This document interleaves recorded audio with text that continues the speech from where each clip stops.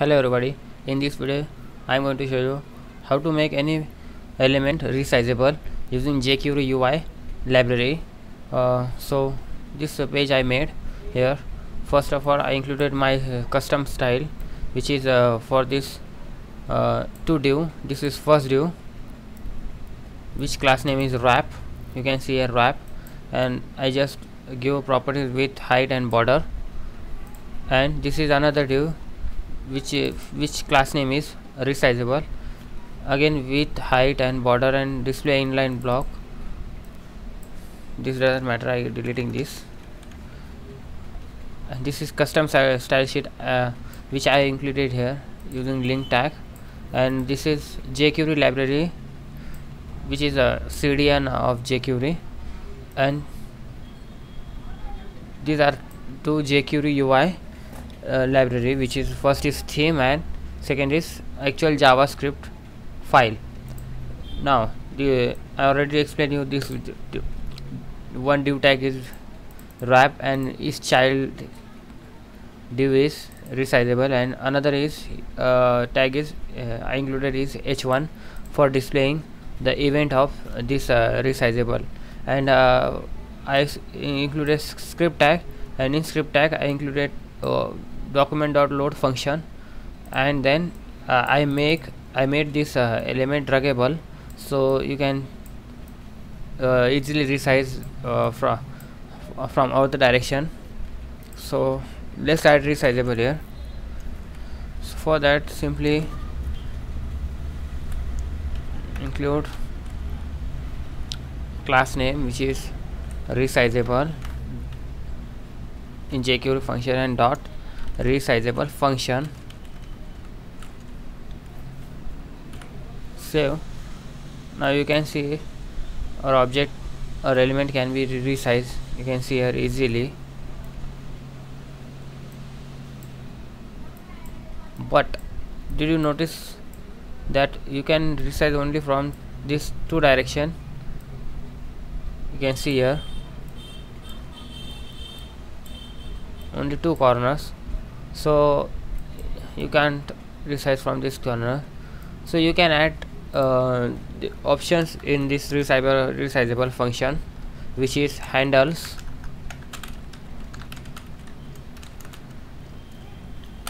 Then option you can specify is north, south, west, east. Now save, and again you can resize from or for the corners. You can see here all the directions using this option of Jquery UI resizable. Now there are plenty of options here. You can see in documentation API you can use auto resize, max width, max height. Let's use max width and max height with this element. So let's consider max height of this element should be 20 pixels, and max width should be 20 pixel. Save this. You can see now I can't resize it more than 200 pixel. You can see here.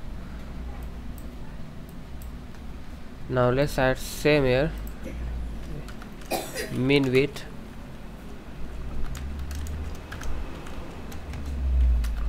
and min height. You can see here now minimum width is 50 only, 50 pixels.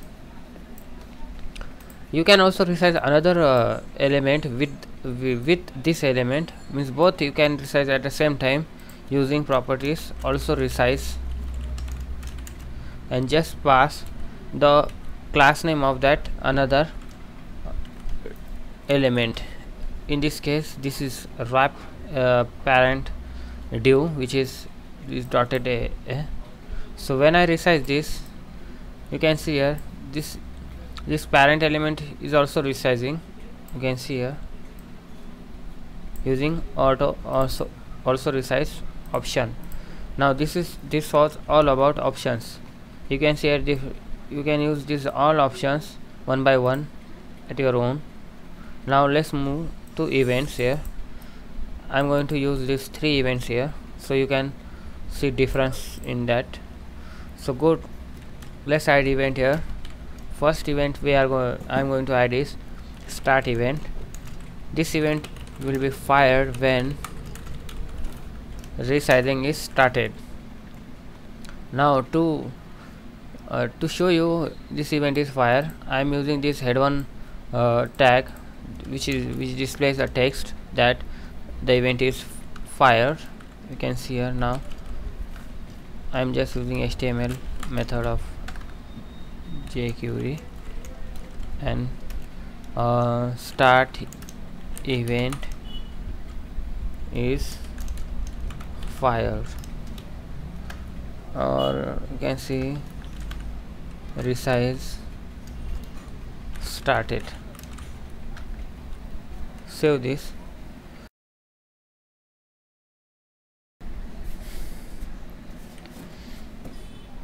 As you can see, whenever I start resizing this, you can see here the text is here, resize is started. Now let's add another event which is stop event. This event will fire when resizing is stopped. Let's copy this code here. Resize stopped. Now you can see when I resize this, you can see resize started event is going on, is started, and when stop, you can see resize is stopped. And there is one more event which is very important. In case you want some extra height, you can access the height of this element, which is a resize event. This event is fired when actual resizing is going on.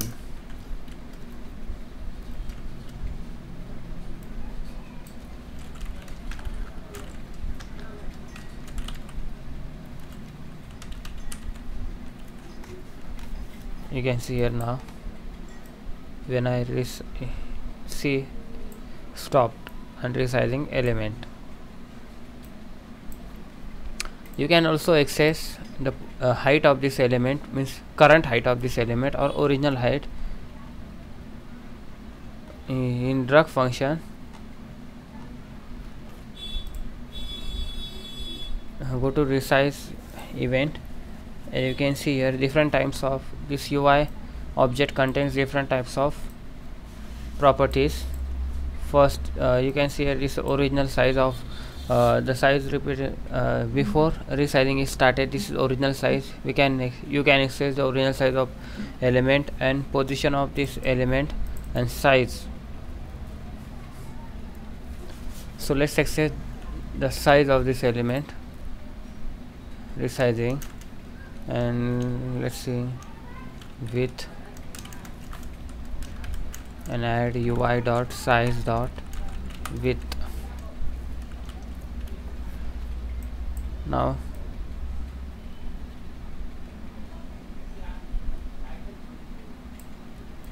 you can see here the width changing. You can accessing this by using this resize method here, event here. You can also do same thing for height also.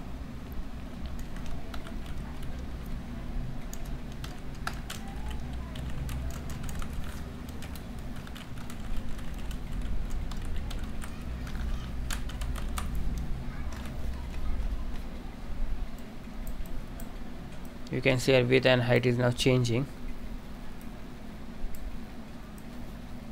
So there are so many options here you can use. You can read and use yourself, and these are option also and events also and methods. So thank you for watching. Good luck.